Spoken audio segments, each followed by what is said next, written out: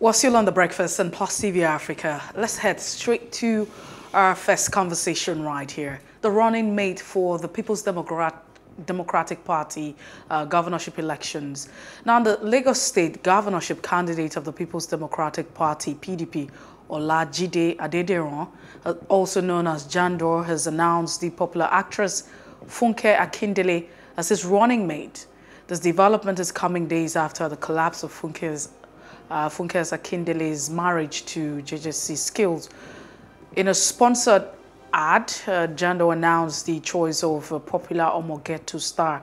According to him, Funke is from Ikorodu and Lagos East Senatorial District and has the overwhelming popularity to garner votes.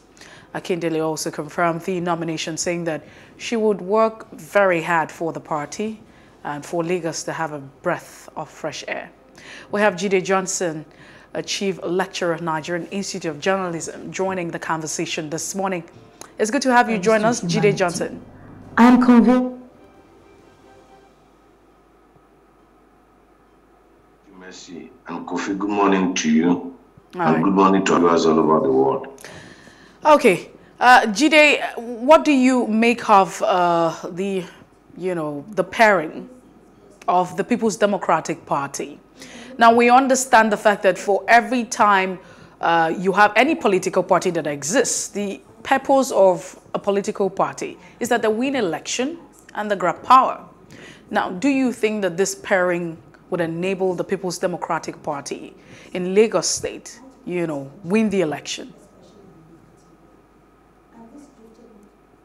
Well, the party, in its own estimation and based on its own calculation, has done what they think will help them win the election and garner votes. One, they've gone for a balanced ticket in the sense that they have a gender-inclusive ticket. It's not a male-male ticket. It's a male-female ticket. Two, they pick the candidates, both the candidate and the running mate are both young, and they have name recognition, they have face recognition. So there are people that are popular appeal. But that popular appeal will translate to electoral victory. That's another matter. But if you check on the basis of name recognition, visibility, the running mate has it, and the candidate himself has it. So to a large extent, they must have done their calculation, thinking that one day will appeal. A lot of women are voters, and a lot of, if you check the move towards this election, there's a lot of enthusiasm among first-time voters, among the youth. So if they are able to appeal to the youth population and the women population, then they have a massive voting bloc. That's if they are able to appeal to this. If these choices are acceptable to this voting bloc in the population, then they are almost home and dry when it comes to winning the election.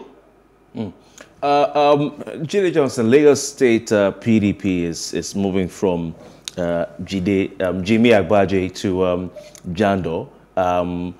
We've known the antecedents, the history, the track record, the style, and the campaigns of Jimmy Agbaje over the past few years.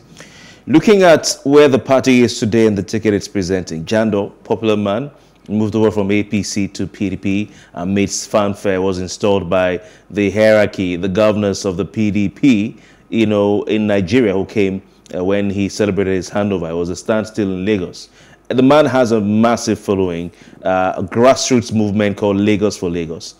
But looking at the pedigree of this ticket, is the PDP in Lagos, would you say, are they progressing in terms of their offering, the quality of their offering, on the ticket from the time of Jimmy Agbaje and what Jimmy Agbaje offered on his own ticket? Or is the PDP probably they're losing it in Lagos State? Look, you want to hear my candid opinion, and that's what I hold the public, and that's what I see all the time. Thank you. PDP does not exist in Lagos. PDP does not exist in Lagos. Majority of the PDP members in Lagos are PDP during the day and APC during the night. You can quote me on that.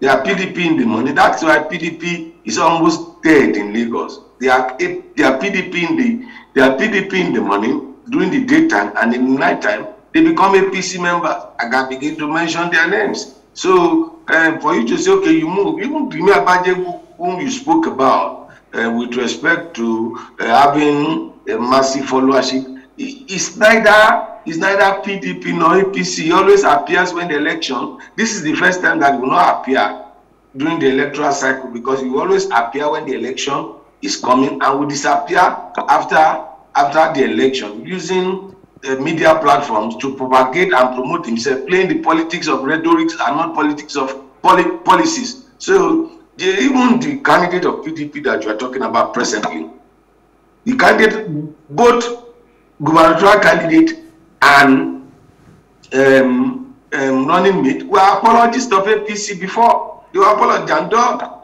Lagos was part and parcel of APC for a very, very long time, until after the APC the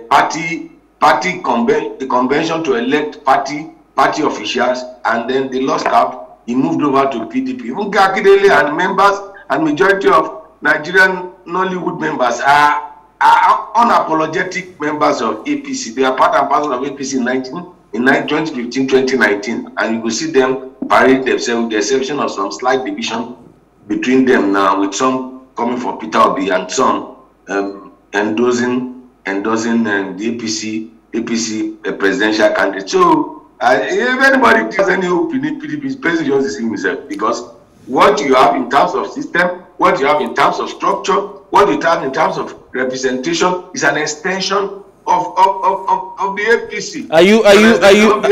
Are you saying that what we're saying is just no pun intended, because Funke is now on the ticket? It's just a script from Nollywood.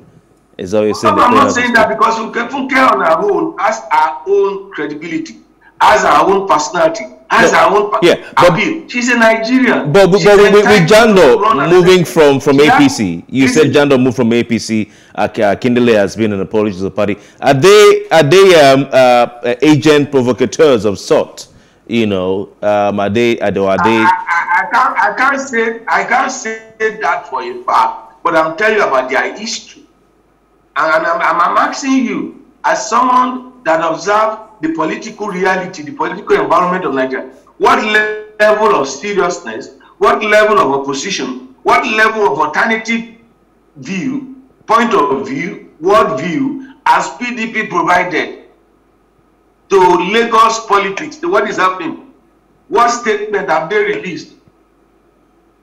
What programs have they come out? So there has been a systematic, and I'm telling you for a fact, for what I know, for someone that observes the political reality of Lagos, for someone that is from Lagos and is interested in what happened in Lagos, there is no PDP in Lagos.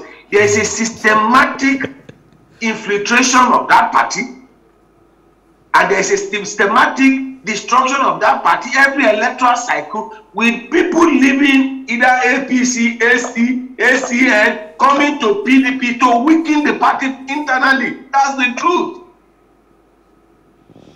All right. So what the arrangement which you see is just the continuation of what has persisted in Lagos opposition party, with the ruling party infiltrating and weakening the party from within. Some people have has nothing to do with Funke Akindele. She has her own appeal. She has her own followership. She has her own packages too. Some people have also mentioned that, just like everybody, Funke Akindele is a fan of the APC. I mean, as a matter of fact, you want to talk about supporting the Jagaban, and so it's possible that at the end of the day she'll cast a vote. That's on a lighter note. I mean, I don't understand how you are of the PDP and then you eventually cast your vote, you know, for the APC as it is. That's what some people are saying. But let's also look at the spread. We understand what's playing out, although some people think that this should not be a yardstick, especially at a time like this. But we cannot ignore that fact. It's our current reality. And some people say the earlier we embrace it, the better for us as a people. The issue of, you know, geographical location And so you want to talk about tribe, you know, some people say tribe or region. But in this case now, you look at it. Jandor is of the Lagos West, and you have Funke, who is also of the Lagos East. Do you think that this spread or this classification, with the fact that we're also looking at a Muslim ticket, would also be a plus for the PDP? We understand the point that you have raised as regards the presence of the PDP in Lagos State prior to this time. So, but do you think that, do you also think that in this, you know, in checking the boxes, you look at, you know, religion, which is big, we can't ignore that. As much as we say that, oh, it's not a thing, we should look beyond that. It's a ticket that you have, a Muslim Christian ticket. And on the other hand, you also have, you know, the Lagos West and the Lagos East. These factors together, do you think that that's going to be, you know, a plus? Despite the fact that you are saying Lagos, that the PDP do not have a presence. Lagos is a cosmopolitan state. You'll recall that in 1979-82 we had a Muslim ticket. Nobody really cared about that. At the point in time, even in Lagos, the governor was a Muslim. Then the speaker of Lagos, for more than 16, for almost 20 years, I've been Muslim. Nobody pays attention to that. Nobody cares about that. Lagos is a cosmopolitan state. And the issue which you are trying to talk about in terms of balancing Lagos East, Lagos West, the way there is a clamor for people in the Badagry division. When I talk about Badagry, Lagos is into 5 divisions. Even if you look at it from Senatorial District, there are also divisions. There is a clamor from people in Badagry division that they need to have the governor from Badagry division. That's where Jandor is from the Ojo axis of Lagos. However, there are internal politics that go about it. If you go by that politics, it will work for them. But there are internal politics that goes about it. Even for him to get the traditional rulers from that area to attend this program, some of them have been threatened to be dethroned if they attend this. Well, that's how deep this politics is, and that's how deep it has become. She's from Ikorodu, where that balances the ticket. But in Lagos, a cosmopolitan, people don't really, on the more serious note, people don't really pay attention to all of those factors in terms of religion, but in terms of your capability and your capacity, people pay attention to that. And in any case, but don't you think that she has a capacity, Jide Johnson? You have mentioned something now, and I think we should, you know, look at that. You've talked about capacity now, and if you look at capacity, she's successful. I really don't know why the you know, yes, of course, the emphasis is really on her, but she's been successful as a business person. She's also a legal practitioner as well. She's a lawyer. Don't you think that all of this, you know, boosts the positivity when you talk about capacity? I said she has all the qualities. She has the quality, the positive qualities. She's successful. She's built a career. We knew her antecedents. We knew where she was coming from to where she is now. So she has every right. But you know, people have trivialized the nomination. I've seen comments on various platforms where people have trivialized the comments. Because you are involved in the popular culture, because you are in the entertainment industry, does not make you a jester. In actual sense, if someone could make money from gesturing, then that person has got a good deal of sense, because it is not easy for a person to make another person to laugh, considering the economic hardship that Nigerians have gone through over the years. So if she's successful in doing that, then she's successful in easing the pain of the people. So if she's given the opportunity, she has the capacity to ease your pain through proper policies. So that's the perspective with which you can look at that, because I've seen a lot of comments. People have derided her pick. One, is she because she's a woman, or is she because she's into popular culture? People should not forget that Donald Trump was into popular culture and real estate. Ronald Reagan became the president of the United States of America, being an actor Arnold Schwarzenegger became the governor of California, being an actor. So if someone is an actress, does that mean that that person does not have anything upstairs? That's what I don't like. I've seen but the argument, Jide Johnson, I understand that you have raised, yeah, with you. But I don't know if you've also looked at it. Which is very popular. I mean, it's a popular comment. People have talked about the fact that her marriage has crashed or a failed marriage, and the comment is that you can't even fix your home. What business you have, trying to sort out Lagos as a state? Go fix your home and forget about all of this. First of all, I'd like to ask you, is there, does the Constitution in itself stipulate, does it talk about all of these issues, whether or not you have your home together, the issue of morality at this point in time, and, capacity to function? It's an age-long discrimination against women. It's an age-long. When the woman was caught in adultery, she was brought to Jesus. She was brought to Jesus, and the men brought her, and the man that she was caught with was let go. When issue of issues that has to do with this, it is the women that is always pointed out. Are all the men running for offices, do they not have failed marriages? Who does not have issues in his own marriage? We all have issues in our life. So why should our own be? How many of them that is running for office now is presently married to his first wife? How many? We should stop this discrimination against women. I don't buy into it when issues has to do with failed marriages or failed whatever. That's an issue, no doubt about that. But you shouldn't use that as campaign material. Please, everyone has an issue, and that's their personal problem. They can solve the problem, but don't make that issue for women. Everybody is the present president of Nigeria had issue in his first marriage. The former president, Olusegun Obasanjo, had many issues with women. Did that stop him from becoming the president? All right, interesting. Thank you. You're so passionate about the Jide Johnson. We can feel it from here. Looking at it's unfair to women. No. It's unfair to women. Thank you, Jide Johnson. Looking at the trend, I mean, Jandor is borrowing or following from where a young man by the name Tonte Ibrahe, who is the governorship candidate of the African Democratic Congress. I hope we've not forgotten them. They're still there.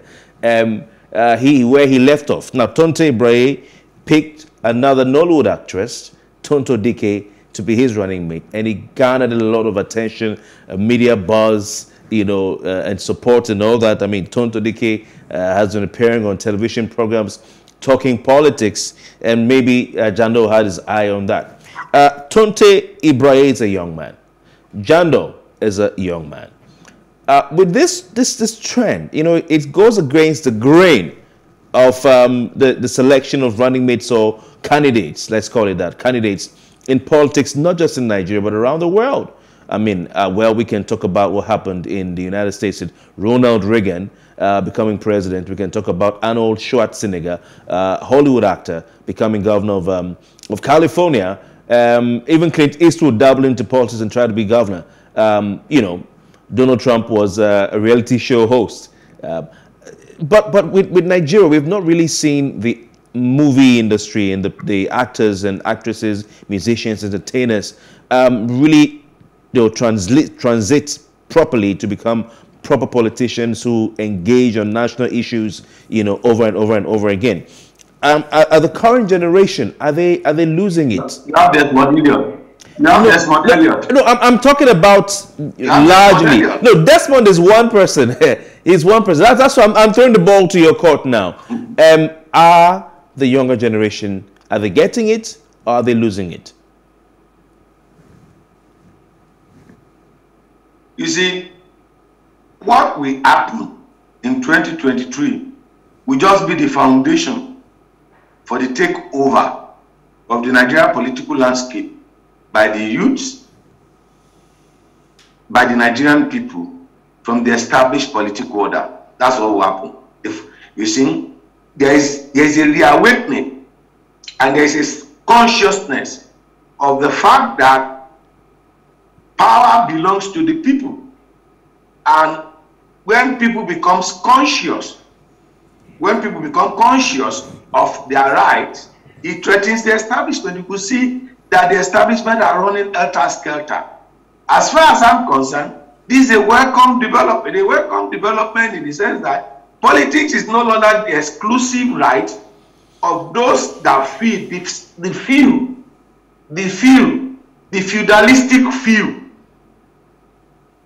But it is now in the consciousness and the interest of majority of Nigerians. So it's getting better. Look, what has Funke Akindele's nomination done for Jandor? It has given we are having a conversation concerning it. You know how many people are watching it? You know how many social media platforms they've discussed that? You know how many TV stations? Even the opposition are talking about it. That is the visibility. That is the conversation.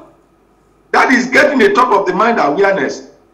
If you ask anybody on the street, who is the running mate of, if you do a name recognition, I'm saying this for a fact, between the APC running mate and the P.D.P running mate, even though the APC running mate is a sitting deputy governor, I'll tell you for a fact, if you do the survey, you go on the street or you do the voice pop, I'm telling people we have a more name recognition of Funke Akindele than Jide Johnson, we have to go now. Thank you so much. Whether you translate your election. Jide Johnson, thank you. Yeah. I wish we can have this conversation extended, but we're being prompted to go for the sake of time, and we have our other guest who's waiting. Thank you so much, Jide Johnson, for being part of the show.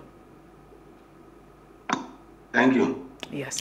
Interesting one, Mercy. Name recognition, you know, some will say that name recognition is not enough. You have to also show capacity to deliver. Like Atiku Abubakar said, when you're VP, you're president in waiting. When you're deputy governor, you're governor in waiting. It's not in this real sense. We have seen that actually happening right here. If Jandor exits the scene for 1 week, 2 weeks, does an actress like Funke or an actor like Funke, or maybe we have turn to the DK, do they have the capacity to run their respective states? Why not? Because time will tell. you know, time would definitely tell, because I think that these things don't just happen. You probably, but we need to move away. Because is it about name recognition, popularity, to ride on that popularity to win but it's votes? not that, because for every other time, capacity. What is your track record? Kofi, you know that. Kofi, you know that before you get into a space as a person, it won't just be that. Before the lawmakers even get into the space, I'm sure that there's some sort of training. So will you vote for? They understand. Funke says, "I want to be governor of Lagos State," or she has not said. I mean, she has not you said. Understand that someone says, "Hey, I want you to make Funke governor of Lagos State." Maybe P.D.P says he should be governor of Lagos State APC. Would you vote for her? That's actually at this position right now where you're putting me on. I mean, she doesn't say she wants to be governor. My point here P.D.P calls and say, "Come, I want to make you governor." My point here is, someone will go and sit down. Right. She has a right. No, she doesn't say she wants to be governor. P.D.P picks her and says, for the fact that she's there, we do not know if she's been picked by a person or not. No, she was picked by Jandor. No. So the truth is, it has nothing to do with that. No, I'm saying, will you vote for Funke? Capacity is not inherited. For all of these persons who have become... a simple question. Will you vote for her as governor of Lagos State? For those who have become governors and president, they did not inherit it. We need to understand that. I'm just asking this is not inherited. They were not vetted with this capacity. It's not about Funke. And that's not it. But we need to take a break now. That's because we need to head to a second conversation. Thank you so much for being part of The Breakfast. We'll be right back. Stay with us.